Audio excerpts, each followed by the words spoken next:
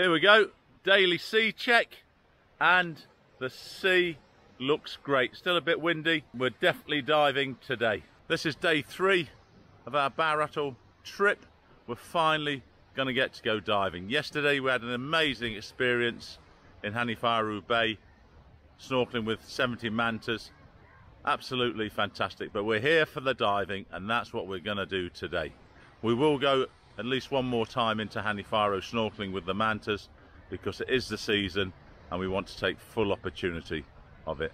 So for now, we're off to Kihaddufaru Divers, and we'll see if we're doing a dhoni dive in the morning, then boarding Ocean Manta, or if we board Ocean Manta and go straight out to sea.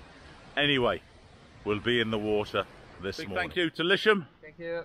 See you again. He's got the best guest house, beach, hotel on the island. Remember, these are not 4 or 5 star properties, and they're not supposed to be. So don't come here if you're expecting a resort.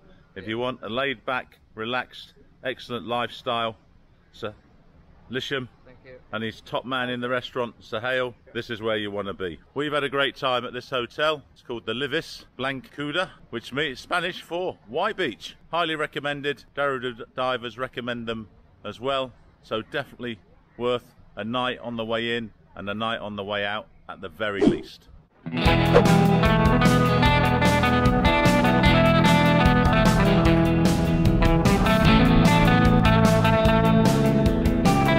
Good morning. So we're on the dhoni this morning, which I suspected, and then lunchtime we board Ocean Manta, who's sitting over there. So the dhoni is the same dhoni we used yesterday in Kihaddufaru Bay, which is great. Good skipper and crew on this boat, it seems. Hey Captain, how are you?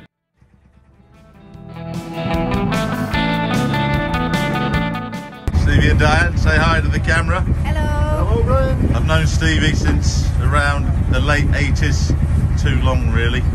I taught Diane to dive before she even met Stevie, believe it or not, so I might kind of be responsible for this union. I think you are actually. And they go on holiday. I've never been with them, ever, and they're holiday freaks, and they never have pictures together, so they are going to be the star of the day 3 video. Oh.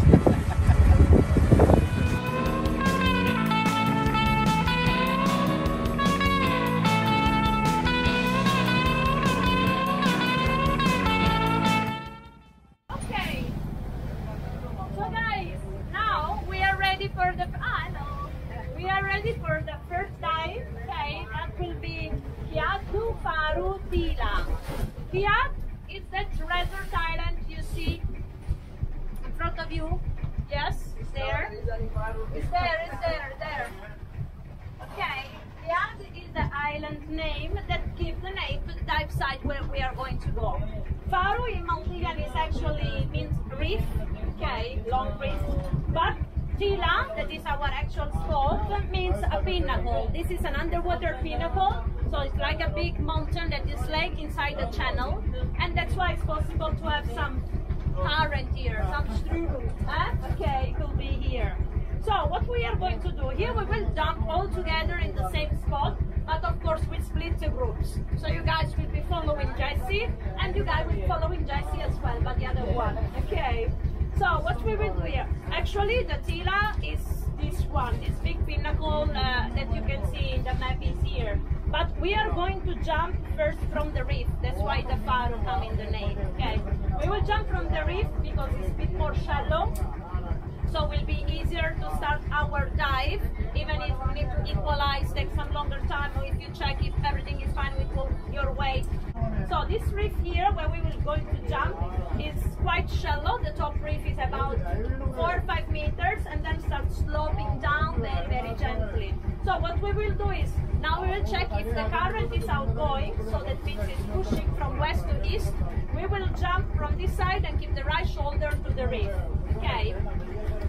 So what we will do is, once we jump, slowly, we will start following the edge of this reef, and start going a bit deeper here. For you guys, of course, you will go up to 30 meters. With Jessie, is that for us, the maximum depth we are going to reach will be 18 meters. Okay. Anyway, you will see that this place is really, really beautiful, because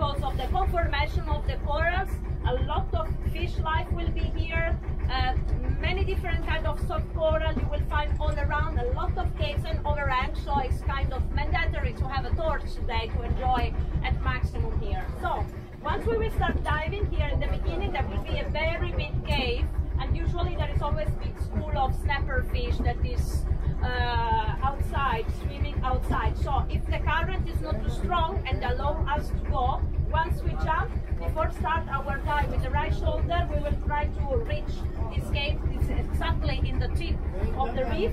You can go inside because it's really very big, and you will see all the ceiling with small soft coral, gorgonian sea clam, black coral bush, so it's really rich.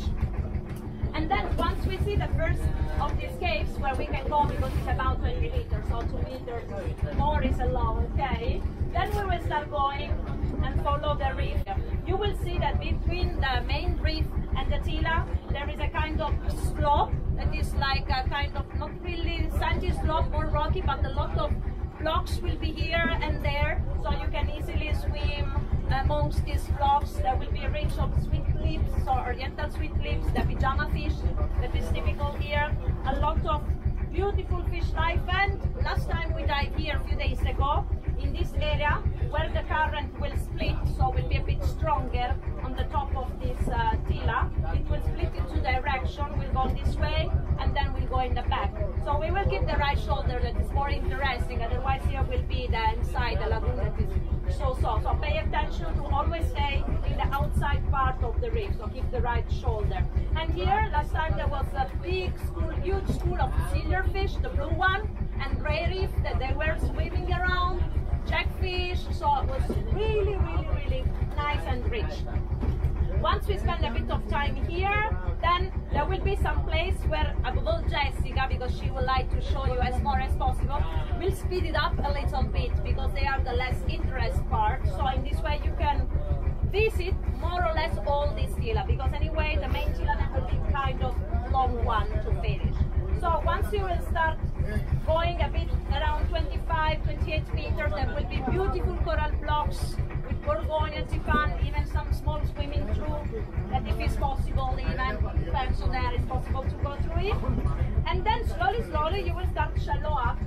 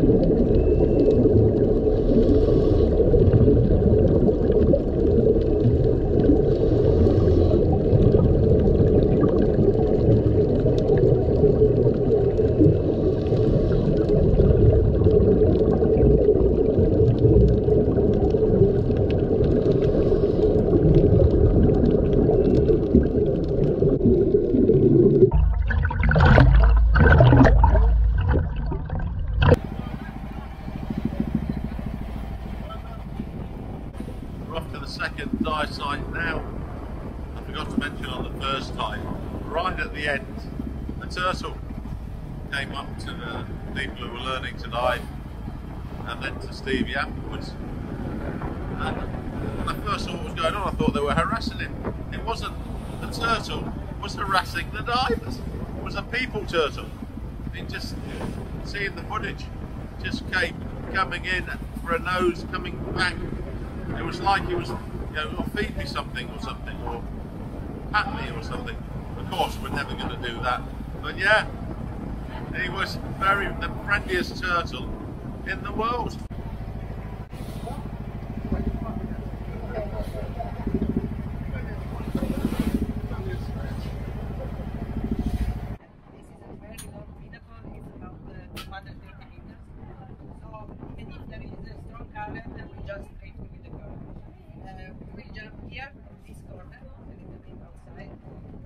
The Thila is 8 meters, and if we stay on top, we can see both sides because it's very narrow and it's nice. One side is like a 45 degrees bend, and the other one is more vertical with a lot of caves and overhangs. So we will dive on this side, one of the caves. Bottom here is 34-35 meters. At the beginning we will stay deeper, but then the best part of the dive is between 20 and 12 meters. There are nice sea fun and lots of fish on top of the pinnacle and also in shallow water. Last time here we saw a group of sharks, eagle rays, some Napoleon. On the top we have lots of anemones and a lot of life. If just in case the current is strong and we finish, the Thila is finished, then we will cross in a sandy area, so we cross in the blue, and there are other four pinnacles. That is another life sign. But just in case, if we reach this corner, we easily can go to the first Thila. But the top of the first Thila is 16 meters. Means that if we stay here, then when we finish the dive, we go to 5 meters in the blue and we just drift during the sailing. Okay? Here is also quite common to see mantas if the current is good. Usually when the current is outgoing. Now it's incoming, but never know because there are a lot of cleaning stations here on the top of the other Thila. So when you see the cleaning station, then that is the point where you can see manta, so we just wait a while there.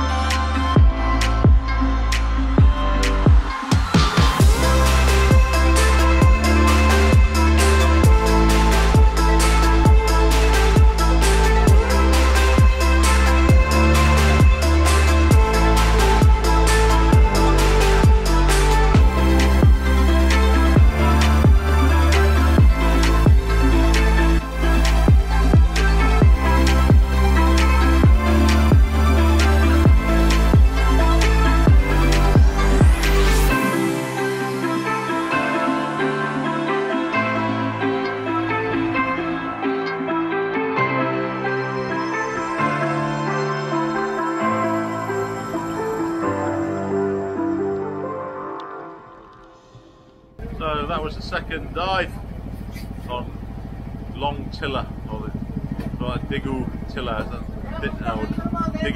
Dhigu Thila I think it was called, which means long Thila, and it was long, especially when you're swimming against the current. So yeah, not a bad dive. Got a couple of nudibranchs, which was good because I wanted to try out my new Hero 9 and the backscatter 15 to see what sort of images we got. There were a few fish around, some jacks and things, not as much as I'm used to seeing in the Maldives, and I think that was just because of the current. The viz was pretty poor. Again, it's plankton season, you're going to expect that, so that's not a complaint. There were eagle rays around and some sharks, but I didn't manage to see or film them, so that wasn't a result. But nice pleasant second dive. Hopefully I'll be diving with the current for the rest of the trip, because I'm glad I got those new Maris fins.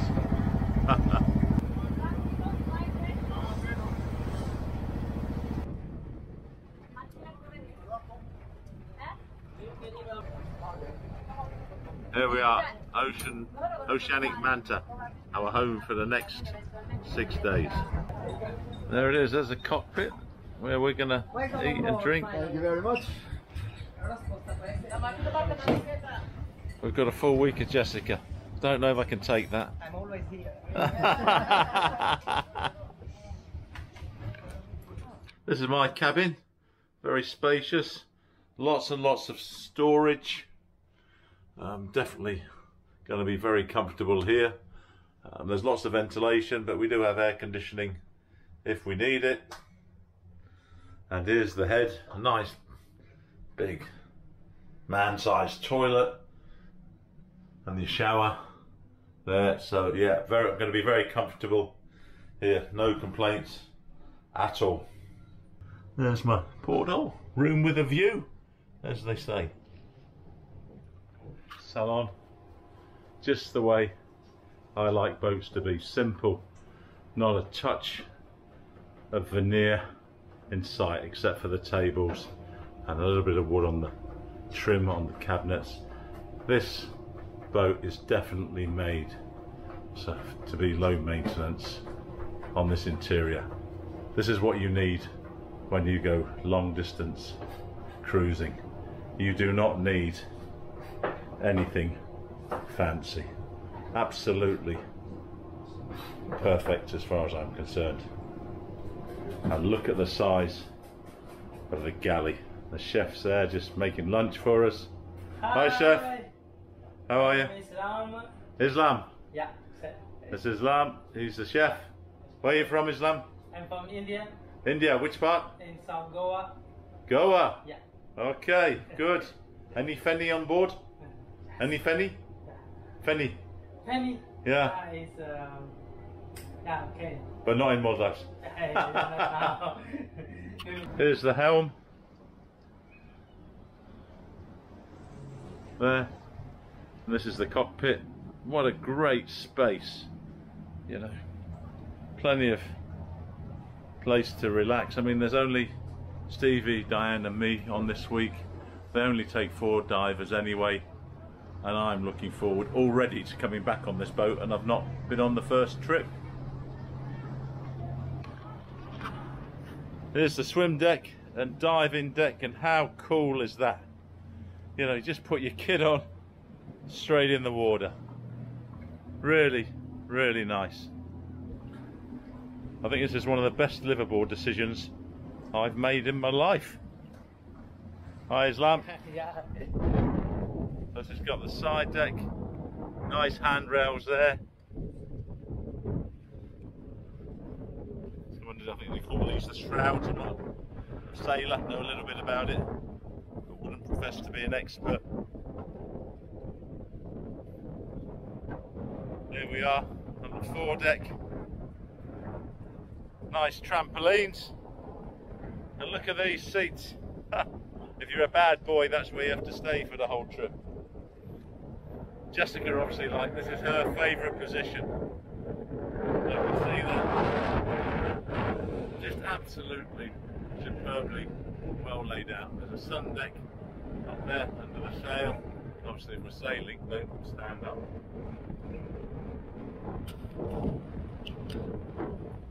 The other side, another trampoline, another naughty boy chair as I'm going to call it. Hi, what's your name? Musa, Captain. Ah, he's the captain. Very important guy, Captain Musa. I'm following Jessica. It definitely helps to be small on boats like this. Underneath the halyards again.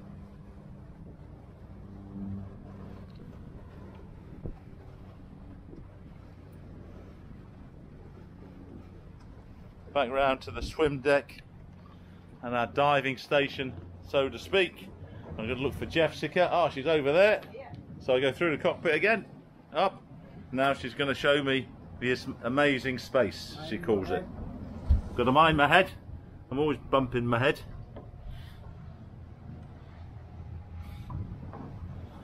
Wow. And just look at this.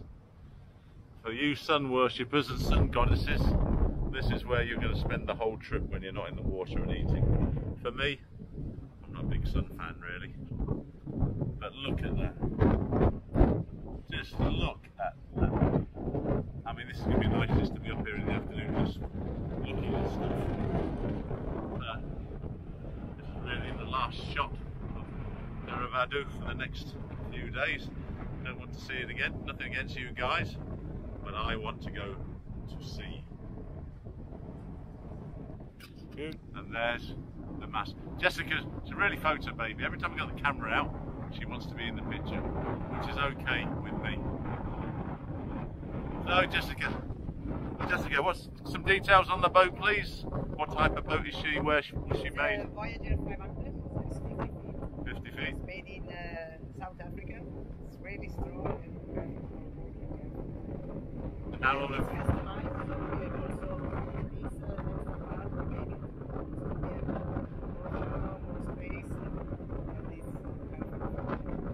in the boat? 2 years. Wow. Not the best moment because we got just the pandemic. Anyway, they're hoping to make a lot of money. So viewers, let's all book trips on this boat with the lovely Jessica, the Dharavandu divers. There she is. You see, she loves the camera. I'm sure she was a model in her former life before she took up diving.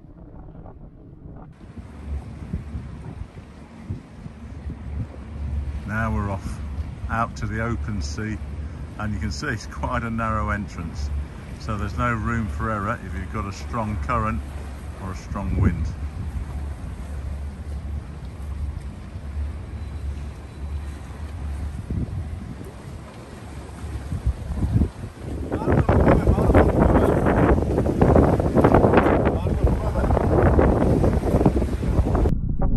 So there we are, that's the end of the day. We're moored off Reefy Beach Resort, a resort I know very well. It's not very friendly to YouTubers and divers. I do have a video in the making about this resort, which will be up sometime in the near future. But yes, I stayed here for a week and didn't manage to dive because they wanted to treat me like a open water scuba diver, not dive for 6 months. As I'd just come off the liveaboard, I did take that a bit personally. By the end of the week they said, oh, you didn't dive with us. And I said, you need to learn how to deal with me.